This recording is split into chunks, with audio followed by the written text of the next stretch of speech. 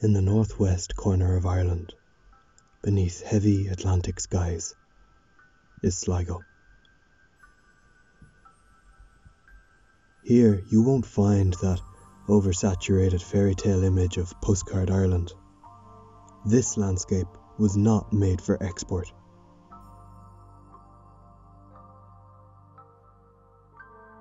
But for all the cold winters, the endless grey days, there is something in this place that touches the deeper aspects of our humanity, our connection to the earth. It has always been this way. It touches me. And so in those brief moments when the blazing sun hangs low in the western sky, when the wind dies away on the mountain and the twilight touches the shape of the wandering earth, I turn home.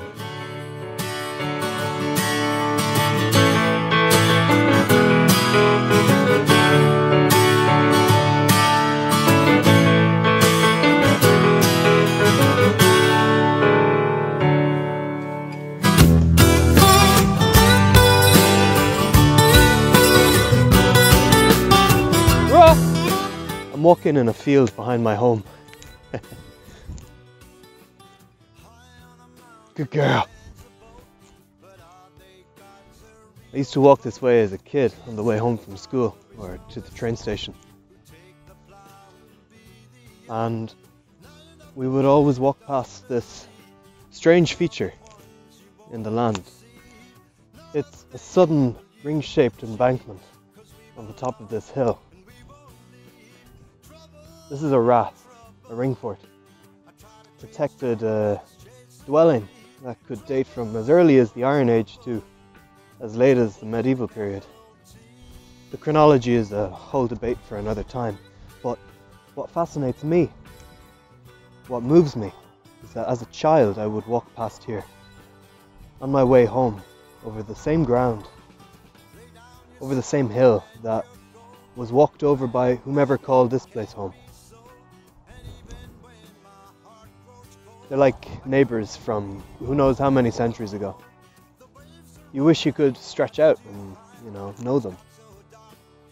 There's the mountains, as they've always been, and down there is the river. The land is the same. It's only the times have changed. Whoever they were, their home is my home.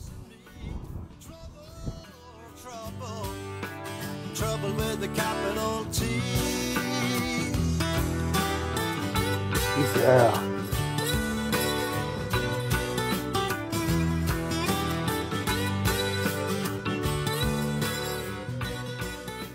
These people were farmers, as are most of the people who live around here. They cultivated the land and raised their cattle as valuable then as they are now.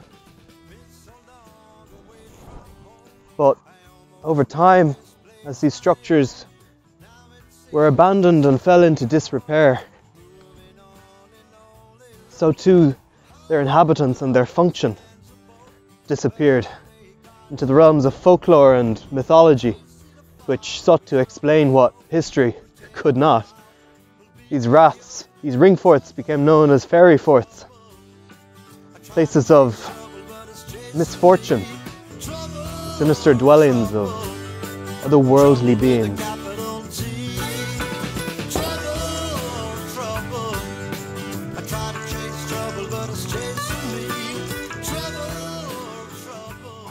Now, obviously we don't believe in magic and fairies anymore. At least, I don't. But it's an underappreciated and fragile thing to know who and what came before you. Quick.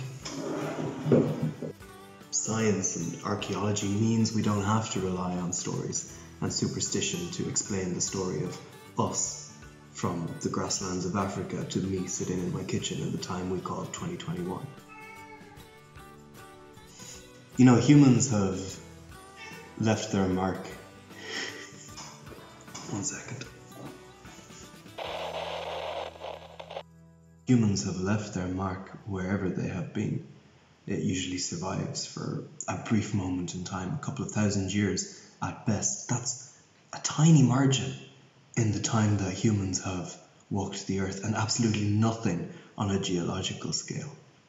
Ultimately, the earth is going to consume any trace of us, and the sun is going to consume the earth, and our galaxy, just one of millions in the observable universe, will die, and that's it. But for that brief moment that we and our ancestors inhabit the earth, something deep inside us compels us to leave our mark on the natural world. And in some places, our ancestors did that in such a spectacular way that it becomes impossible to live in that place without realizing that your home has always been somebody's home. And I'm not talking about the rafts or ring forts outside, but something much, much older.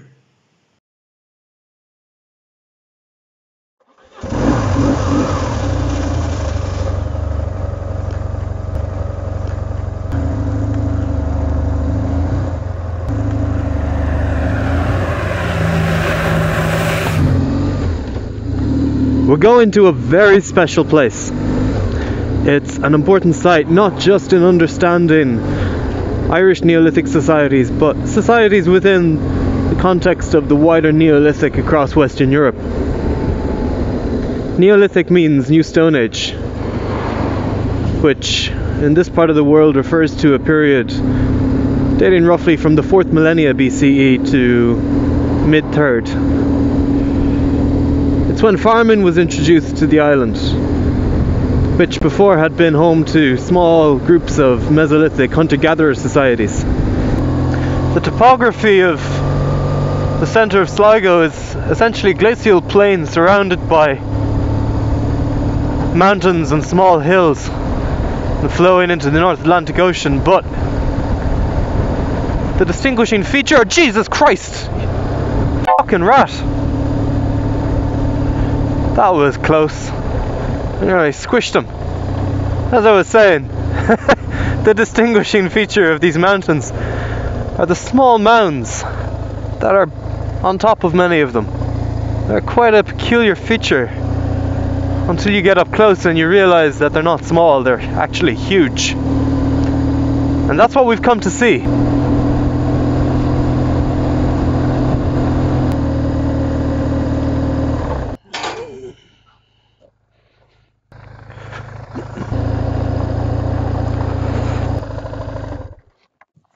How do I look, darling? Do I look okay?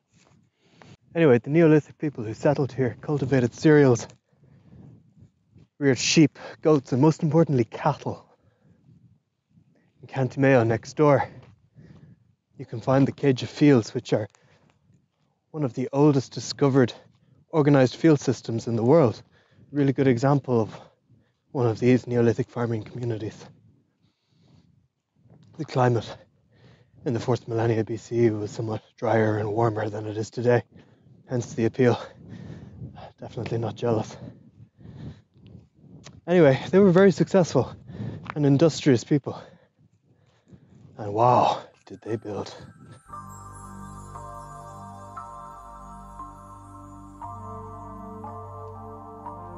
What did they build? Oh, please. Welcome to Carrowkeel Neolithic Cemetery.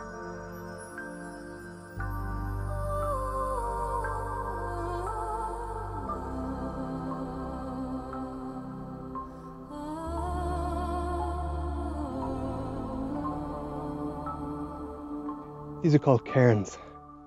They're tombs, 5,500 years old. The Neolithic people who lived here built these on top of these mountains. And here in Carrowkeel is one of the highest concentration of such monuments in the country. And they are everywhere. 5,500 years ago, the people who lived in this land felt compelled to build these structures upon many of the mountains around here. This is a passage tomb. It was excavated in 1911. Passage tomb, much like the famous Newgrange, though on a much smaller scale. And because they were excavated, we can actually go inside them, which is a very unique experience to enter the resting place of individuals who lived so long ago. Let's go.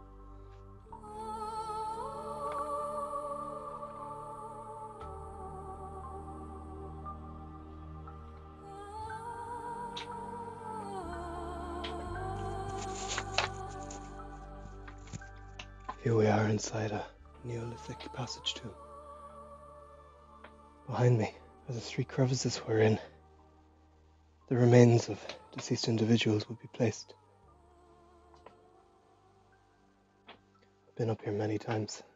It's probably my favourite place, and every time it gives you that feeling of well, I don't know how to describe it, but it's quite something. Most of these tombs have not been excavated, and unfortunately the ones that were not always done so under the best practices. Dynamite, for example, is not to be recommended during archaeological excavations, and I think most archaeologists would agree on that. Most of these tombs you cannot actually get into. That goes for these tombs in general on this island. If you live in Sligo and have not done this, why not? If you visit Sligo, I recommend this probably over anything else. It's really special.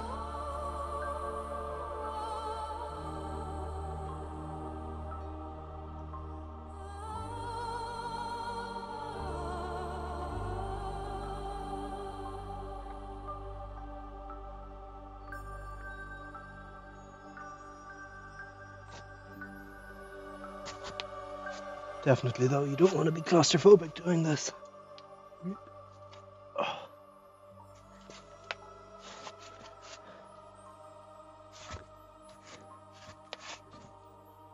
Once you get through the really narrow part, however, the ceiling stretches up to what easily is 3 meters high inside.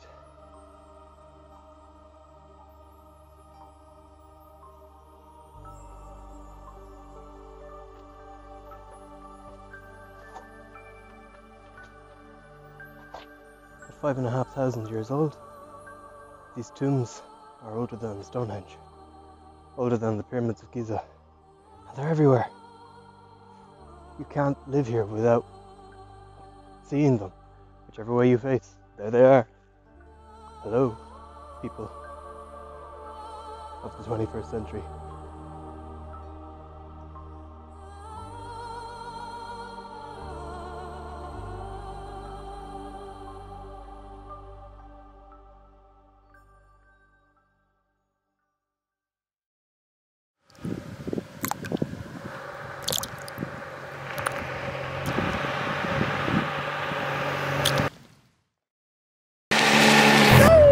Don't let the blue skies lie to you.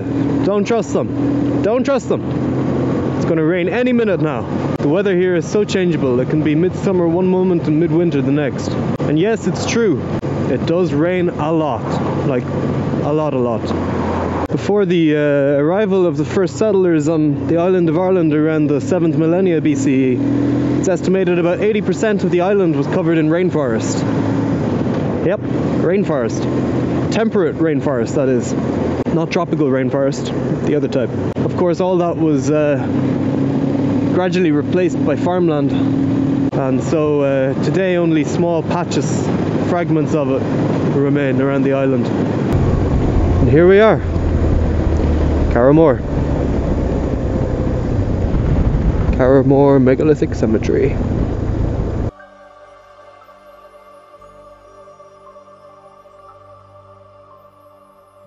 Of the excavated tombs, the contents were said to comprise of both cremated and uncremated, sometimes dismembered, human remains, depending on the burial practice at the time that the bodies were deposited in the tombs, along with grave goods such as seashells, antler pins.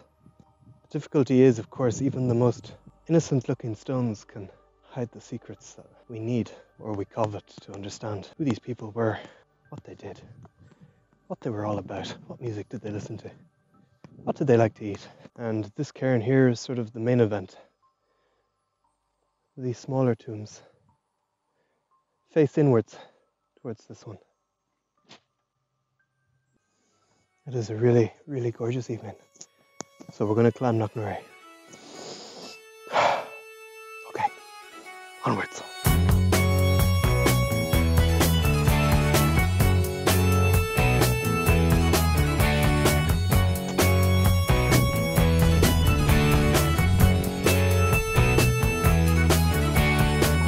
It is a stunning, stunning walk, and an even more stunning view from the top.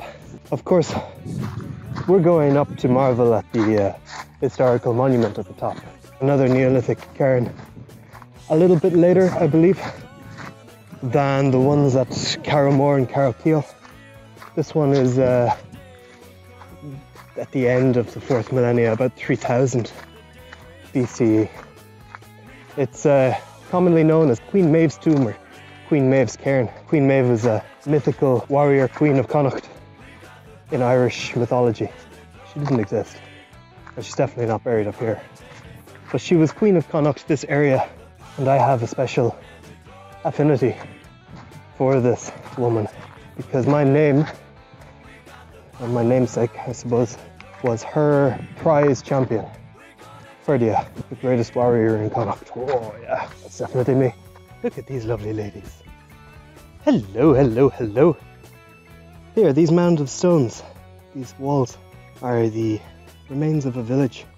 Yes, a village up here. It would have existed until the famine times of the mid-1840s. Famine, of course, is one of the darkest, if not the darkest episode in this country's history. The population of the island pre-famine at the start of the 19th century was over 8 million, and that was halved after the famine and continued to decline all the way until the 1950s, where I believe the population of the Republic got as low as just under 3 million. Our country never fully recovered, and to this day rural decay and rural depopulation persists and is a major issue. Yeah, it's a very sad story to think about. Getting near the top now. Ah, no, I'm not going to spoil it. You're going to wait. Oh God. Come on.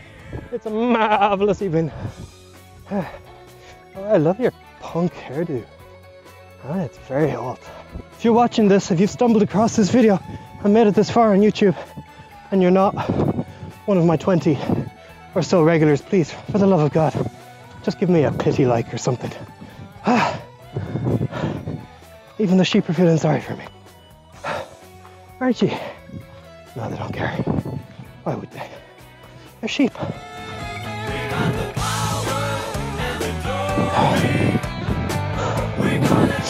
Nearly at the top. Oh, it's this last little bit. Okay. Come on. Let's do this. There she is!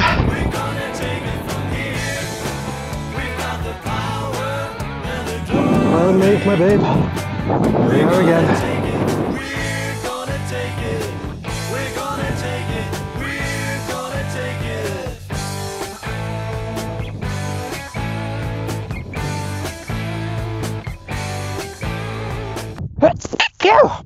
Yeah.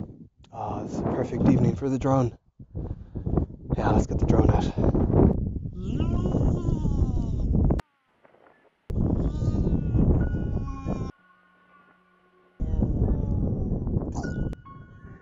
So, this is it. This is Sligo. This is my home. And that's all I really have to say. Sometimes it's not necessary to say anything. Sometimes it's better just to sit and reflect, especially when you're home. Up here, facing the setting sun, I like to think about what home means to me, what it probably means to all of us. It's comfort, it's safety. It's feeling connected to who you are and where you come from. It's a sense of timelessness in a world that always seems to have a little less time. I think now more than ever we need to remind ourselves just how fleeting our time is. 5,000 years passes like 5 minutes in the sunset. And though our time will come and go, this land will still be here. Our ancestors knew that, and they left their mark in stone on the mountain tops. Now we need to look around and ask, what mark have we left?